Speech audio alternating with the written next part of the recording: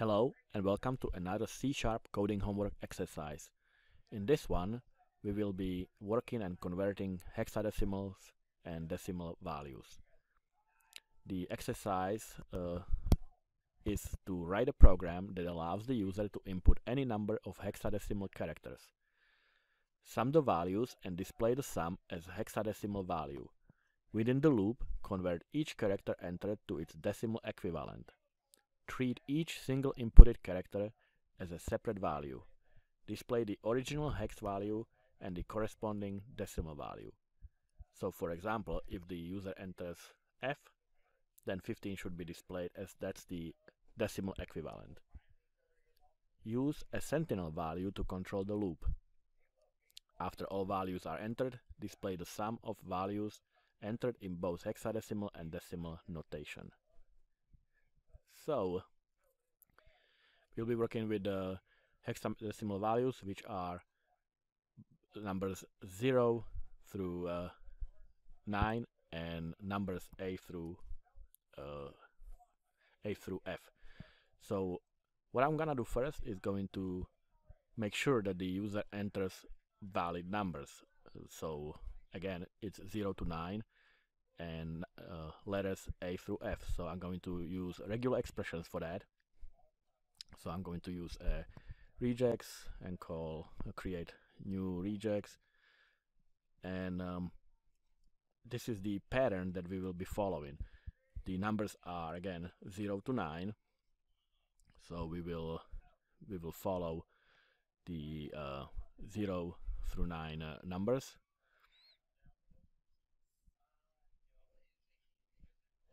And the letters are A through F.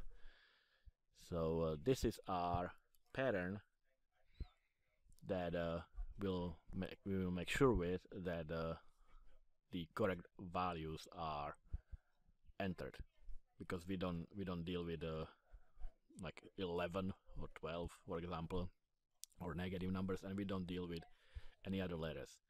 So the next one, I'm going to create a string for input that we will use, and the next one we will need the sum for the summation of all the values entered, and also I will need an integer equivalent of the input, because we will be converting it between decimal and hexadecimal. I'm just gonna copy it right after the input itself. So this is the equivalent of the input, but in integer, and you'll see how it works a little later.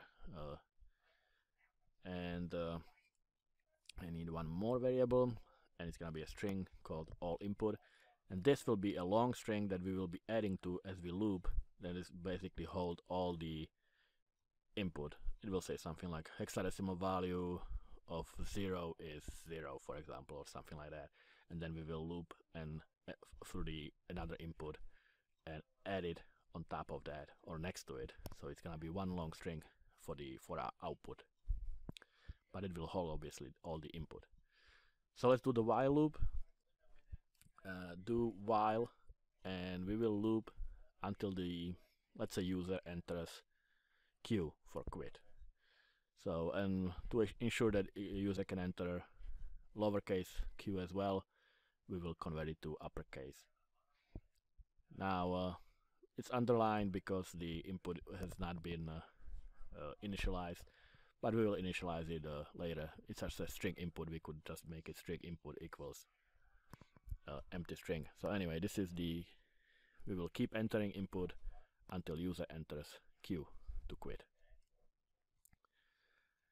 Alright, so like I said, this is the unassigned local variable, not a big deal, because we will assign input from a console.read. So let's do a console.write, and we will do please enter value 0 to 9 or A to F or Q to quit. No, not to quit, actually, to stop entering, and because after we stop entering, we display the output. So this is our kind of a notice for the user what to do. And now we will store the input into from our console.read line. So now we will need to make sure that the user entered valid input again, 0 through 9 or A through F.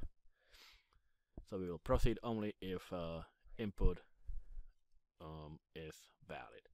So let's create a function that we will use to validate the input. And it's gonna be, since we are not using any classes or anything, no OOP, we will just do private static, and it will return a boolean true or false. And we'll call it validate input, and we will pass the input string, and we will also pass the regex, because that's the variable that we created to hold the correct values. We will compare whether the values are indeed within that range. So check if only one character was entered first, because remember the assignment says we need only one character at a time. So if user entered, let's say 1 that's an invalid input. So we will check the length of the input. If it's greater than 1, we will return false. Again, only one single character is used. Another false would be returned if the regex is not met. If the basically the input is not between 0 and 9 and A through F.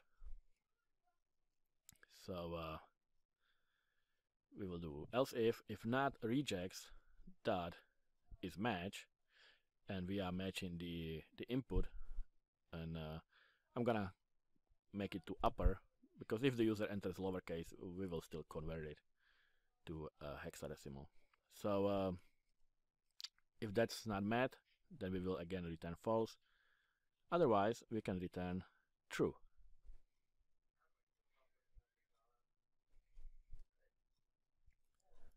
Alright, so this is our condition. Again, we will check if only one letter was, one number was entered.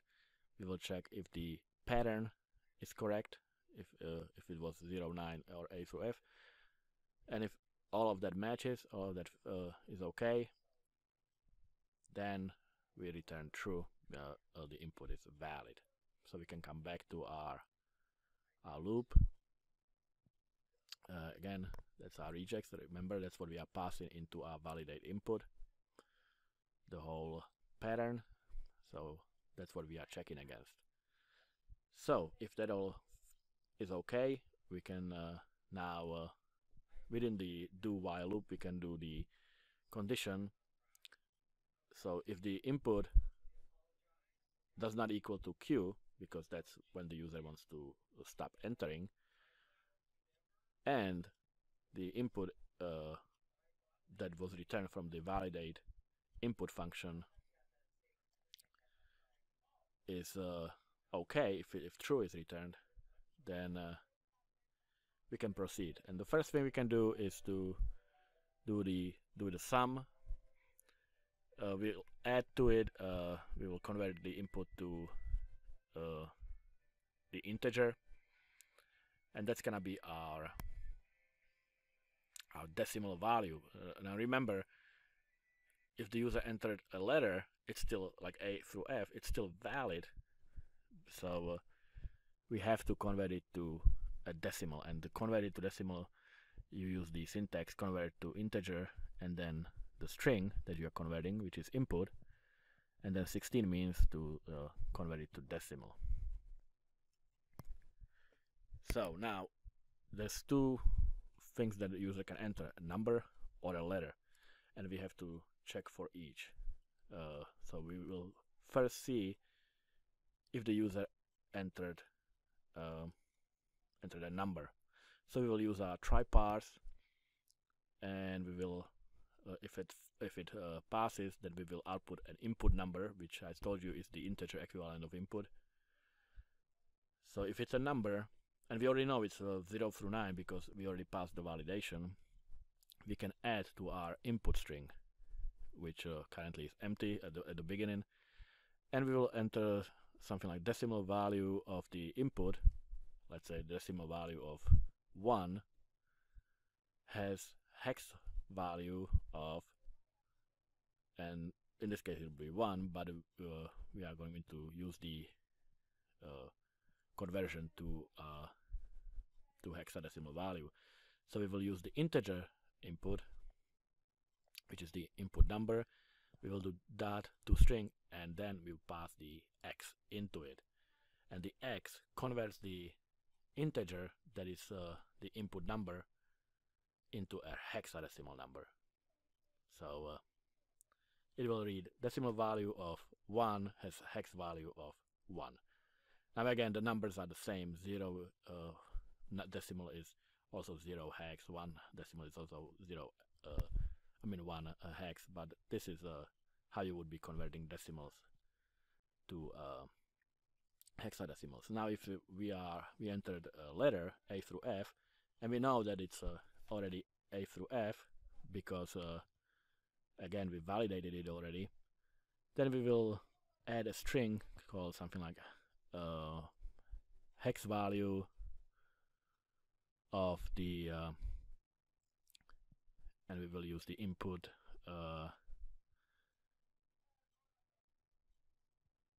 and we will convert it to string.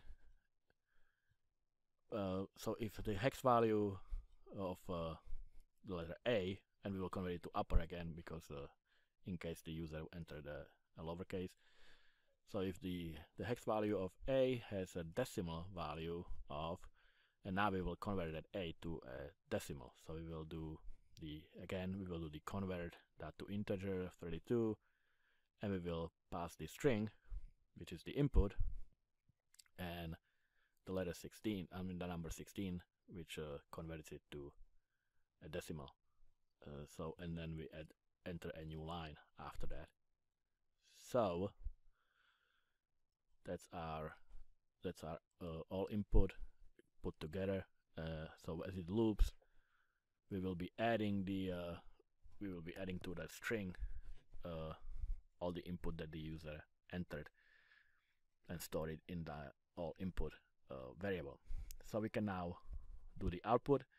So console.write line, write all input. That again will simply display everything that was entered in the whole sentence, is decimal value or hex value. And now we enter or display the sum of all values.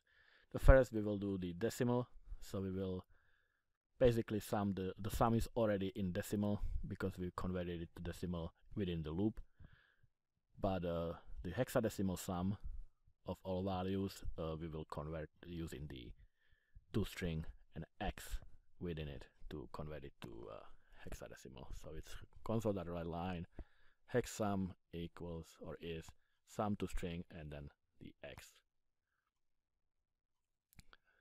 All right, so that's like I said, this is the same like we did before. So I think we might be ready to run it. Let me just scroll that down so we can see the code, all of it. This is a fairly short program, so let's run it. So let's enter a number, let's say 0, and it says hexadecimal value, decimal value 0 has hex value 0, and then it displays the sum and hex sum, and then it asks again to enter. So we have a problem within the loop. We displaying all the information within the loop instead of after we collected all the inputs. So I'm gonna just cut this with it from the loop and paste it after the user already entered Q to stop entering the input. So let's try again. So 0, 1, 2, 3, and let's enter all the numbers. So 8 and 9. Those are the valid, and A, B, C, D, and I'm using lowercase, but it will convert it. So these are all the valid values, 0 through 9, A through F. And you can see that the displays decimal value 0 has hex value 0, hex value A has decimal value 10, and then we have the decimal sum. So if you sum all the numbers, that's what you get. And hex sum, it says 78. So let's try the converter that I found on Google. So if we enter the decimal value, which is the 120, and convert it, the hexadecimal value is 78. So we got that correct as well. All right, so it seems to be working, but yeah, let's run it again, and let's maybe mix it together, like numbers and letters for the input. So let's try 1 A, 2 and B, 3 C, 4 D. I just want to see how the output looks when the numbers and letters are mixed together. But they are correct. Decimal value 1 has value 1. Hex value of A has decimal value 10.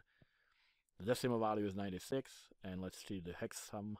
So if 96 is the decimal, the hex is 60. So again, that is correct. So now let's check if when we enter wrong input. So let's say we enter 1, that is correct, and then too many numbers, 111. We only supposed to enter 1 digit, and you can see that it only took the first valid number, that it ignored the invalid input.